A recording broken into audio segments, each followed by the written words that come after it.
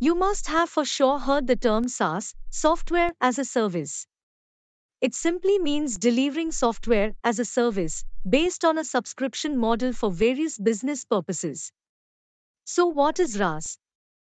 Ransomware as a Service, RaaS, is one of the emerging cybersecurity threats and is a business model in which the ransomware operators sell or rent out the ransomware infrastructure to the buyers, called affiliates, to launch ransomware attacks on their targets.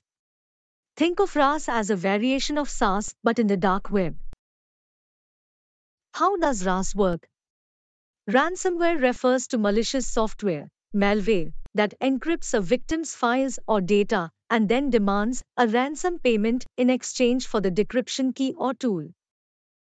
The ransomware operators provide the affiliates with a RaaS kit, which consists of a ransomware package with a command and control dashboard, a facility to set up a payment portal page, and sometimes even the service of negotiation with the victim or target for a subscription fee or a one-time fee or profit sharing. Thus, the RaaS kits allow affiliates lacking the skill or time to develop their own ransomware to be up and running quickly and affordably. Why is RaaS becoming a threat? RaaS has contributed to the proliferation of ransomware attacks worldwide as it expands the potential reach of ransomware to a larger group of affiliates. Instead of a single group using ransomware code to attack their targets, many groups of attackers can now use RaaS. How to prevent RaaS attacks?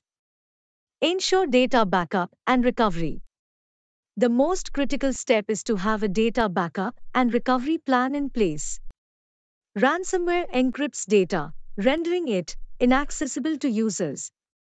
If an organization has up-to-date backups that can be used in a recovery operation, it can reduce the effect of an attacker encrypting data. Implement phishing protection. Ransomware is spread primarily through phishing. Having some form of anti-phishing email security in place can potentially prevent RaaS attacks. Use DNS filtering. Ransomware often communicates with the RaaS operator's platform using some domain name system (DNS) query. With a DNS filtering security service, it's possible for organizations to identify when ransomware is attempting to communicate with the RaaS system and block the communications. This can serve as a form of protection against infection. Implement endpoint security.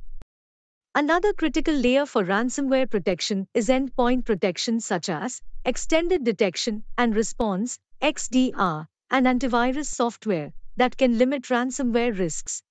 Last but not the least, encourage everyone at your organization to stay updated with current best practices in cybersecurity and data protection by educating themselves and following these simple yet effective tips.